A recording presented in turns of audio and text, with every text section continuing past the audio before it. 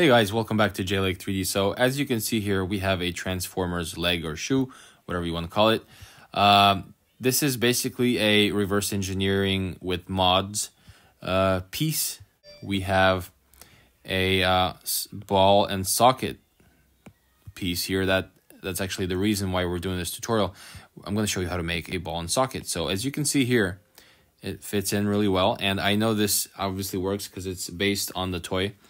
And I've tested the 3D print so that all these things work properly. And let's just get right into it, all right? So we started a new project. We go to the top plane, and we need to start out with a circle sketch.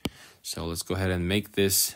Let's do 50 millimeters just to make our counting easier.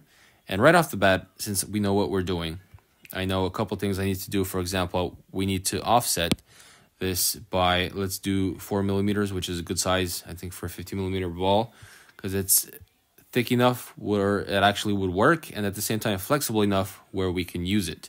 And we need to split this down the middle. We can use a line, and once we have this, we're going to plan ahead and just go ahead and select everything and revolve it by using the move tool. Copy and revolve it by 90 degrees. Not revolve, but turn it. And now that we have that, we can go ahead and select these two pieces and extrude it down by 25 plus 4 is 29 mil. Let's do, sometimes it switches sides for some reason. But now that we have that, we also technically need to do that for the other side, but not all the way. So what we can do here is move it over just enough to where you can see the ball start to curl, and you know that will hold it in place without letting it fall out, right? So in this case, let's go ahead and make that a numerical thing. So let's go ahead and tools, extrude, select these pieces just so I can have an exact number. And how much is it going to be? Let's do 15. That's a good number. All right, done.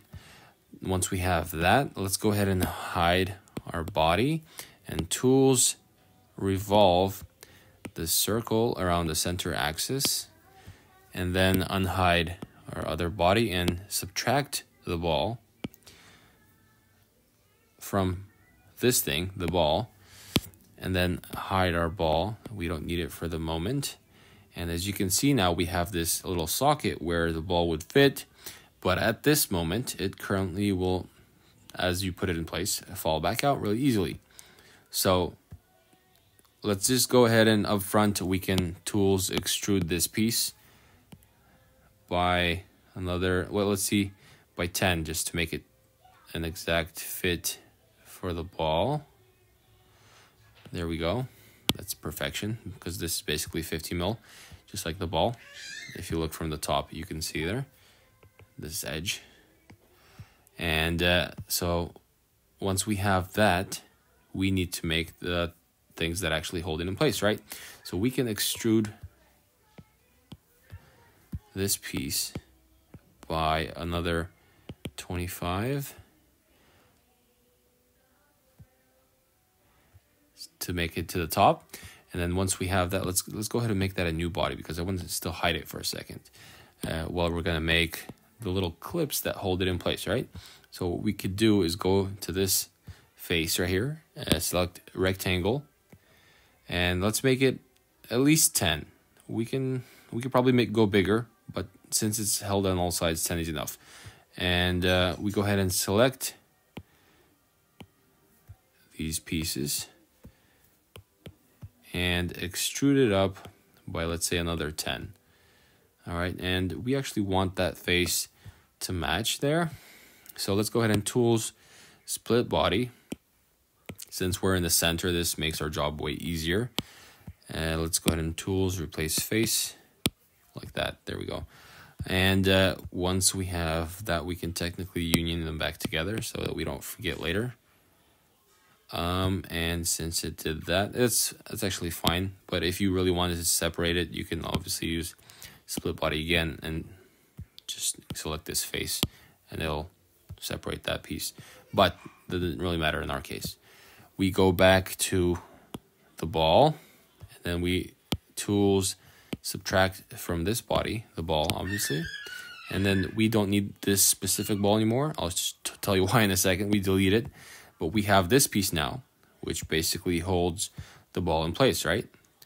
But we need to also unhide that body that we had before, and we need to transform mirror this little piece down the center. All right, so now we have it on both sides, and this acts like the clip that holds it in place. So now we union this piece and this piece to these pieces, and now we can go in there and smooth out the edges. That way, once how it enters is going to be a smooth thing, but not too much. That way it still holds it in place. So let's do 0.5, and then on the sides, I'm going to do it as well just to make it an easier transition for the walls. But this is going to be a bit smaller at, actually we can probably do 0.5 as well. So once we have this, we can go ahead and work on our ball. So let's go ahead and union these pieces before we go. And again, you can make this any height you wanted, but I just made it like that just for your reference. You can update it as needed. But now go ahead into sketch mode, and we have this sketch again, and we need to offset for the tolerance, right? So we select that inner circle, and we go off by about 0.25. We could do less or more depending on the tolerance of whatever manufacturing process you're using.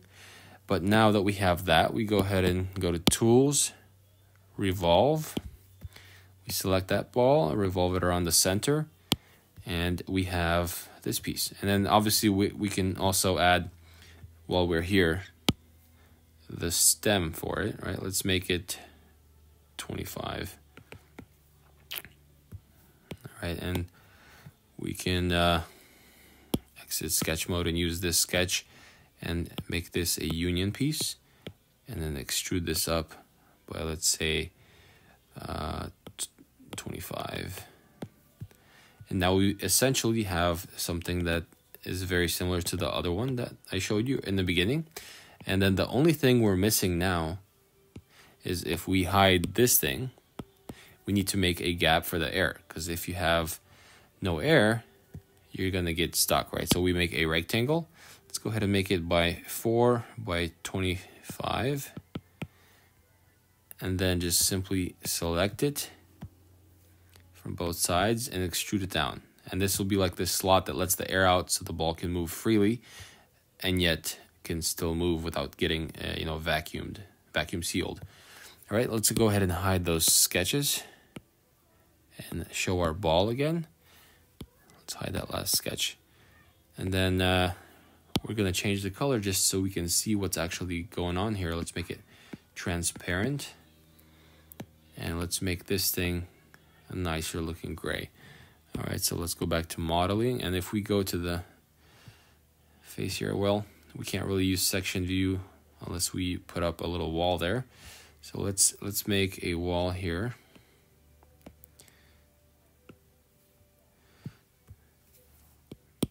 I know section view needs some updating, so we can move it as needed, because like this is a really manual process at the moment, but it is what it is. We actually need that sketch to be closed. So let's go ahead and just do it this way. This is going to be easier. All right, select this move tool and rotate it by 90 degrees. You can obviously make a plane as well, but I find sketches to be easier most of the time. Okay, so we have this section view, and we can see that our ball has a small tolerance, but at the same time, if we move this, for example, transform, move this to approximately over here, we can now reduce section view, and we can see that it holds it in place from falling out, because the center point of the ball is here, right? So if it's trying to go up, it won't be able to because of this thing. But because these walls are thin enough to be flexible. Once you're putting this ball in, it will clip in like a normal clip, but everything works. Okay, so hope you guys enjoyed following along and learned something along the way. I basically did this tutorial because I had a question from a user who wanted to find out how it's done. And this is basically how you do it. Hope you learned something. Don't forget to like, share, and subscribe. And I will see you guys in the next one. Bye-bye. Here at Shapr3D, our goal is to inspire and empower you to create your own amazing projects. Please support our work so that we can keep doing it. Don't forget to like, share, and subscribe to see more.